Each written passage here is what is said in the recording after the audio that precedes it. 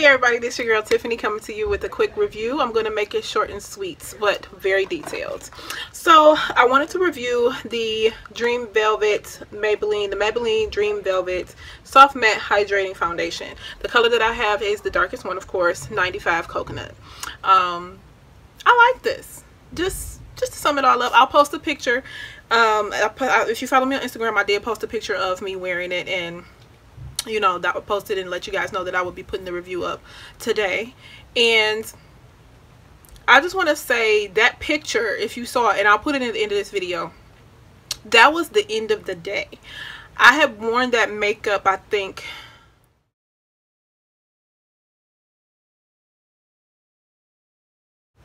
it was a day off. I think I had it on like all day. I put it on like right after I got the kids, you know, ready for school, and that was me about to take my makeup off for the end of the day, and that's how it looked. So with that being said, I have worn this a few times. I do have it on right now, and I'm about to take my makeup off now. So this is how it looks. I did just touch up here, I'll be honest. I just touched up with a little bit of powder right up in here. Not, you know, just real quick for the video because it was a little bit too shiny. However, I don't charge that to the foundation because I do under this have on Natural Radiance primer, and I also have on MAC strobe cream too. So I've been really, every time I start recording she went to bark. But I've really gotten into like the glowy skin, so I don't mind a little bit of the dew that I have going on here. But especially by being in the winter time, I don't want my skin to look really powdery. But anyway, it says fresh, new, and flawless Dream Velvet whips a fresh gel into a velvet soft texture. Complexion is perfected and smooth with a soft matte finish, just like velvet. Skin feels fresh with lasting hydration. I do like this. It's a medium to full coverage. It feels very natural on the skin. It doesn't feel really heavy. I actually like it. I didn't even powder it. Today I did, but the first day that I wore it, I didn't powder it. The color is good. If you're darker than me though, can I talk? If you're darker than me, however, you might want to mix a little bit of the Cover FX drops in it. It reminds me of MAC Studio Sculpt. However, MAC Studio Sculpt, I think, is even more hydrating. It's not a matte. It doesn't dry down to a matte. It makes me wish that I love MAC Studio Sculpt. Don't get me wrong, like I love it. But this one is more oil controlling. So if you are, you know, oily, but you like a kind of glowy, dewy foundation, this is definitely something that you should pick up. If you can't afford MAC products, this is definitely something that you should pick up.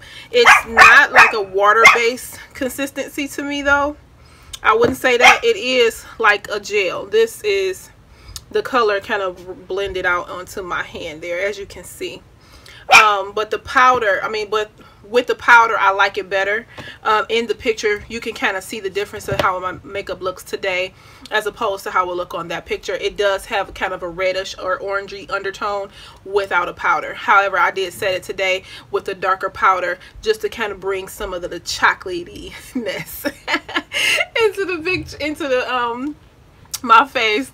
But I do like it. It is long wearing, and yeah, I was impressed, honestly. And I just had on the Natural Radiance. I did put a little bit of the Diva.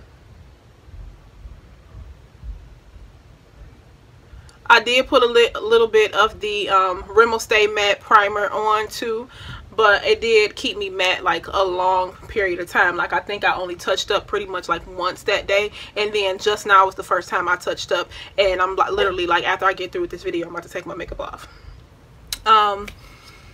So yeah, that's really much. Oh, I applied it with,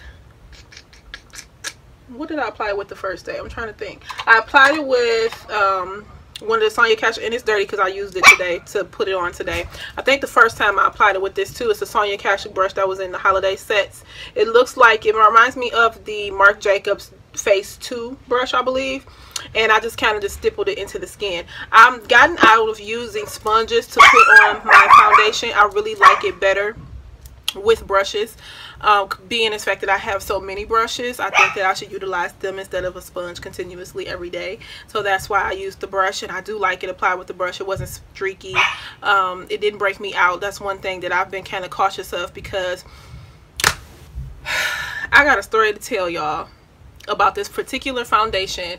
That not just because I haven't been doing videos, and you know, I've been working so much, you guys, because of my new schedule with work and things like that. I do try other products, and I gotta tell y'all this story about this foundation that everybody just raves about, and I have to just tell you my experience with it. I'm not saying that it's a bad product.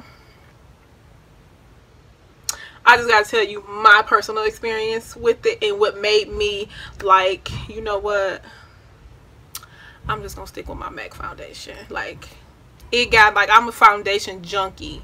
I love to try new foundation. I love to experiment. I love to mix. I love to try. I love to see. I love to touch and feel, and you know, I love it. I love the different things that you can do with your face. I like to try different mixtures and things like that. And yeah, I'm scared now.